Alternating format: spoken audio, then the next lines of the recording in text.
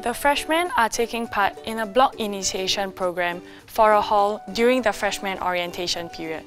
The aim of this initiation is to create a fun yet meaningful experience between the freshmen and the seniors.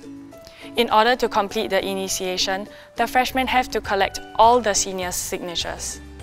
In this particular station, the freshmen face a unique proposition by the seniors.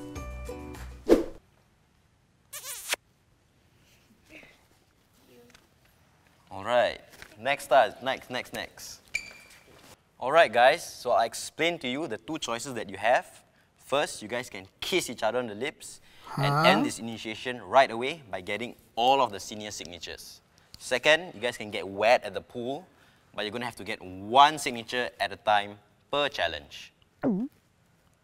But first, do obtain each other's consent. We want to respect each other's boundaries as well. But if you're feeling uncomfortable, do proceed to the pool outside, where you can take on the wet challenges.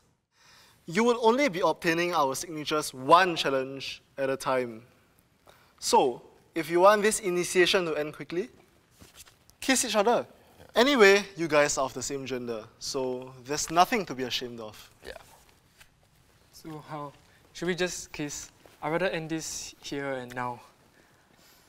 I mean, I don't want to go to the pool, but I don't know how we should go about doing this. You lead? First one. Yeah, first one. Yeah!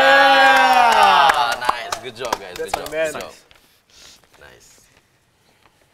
Alright, next. As an orientation group leader witnessing this, what would you do?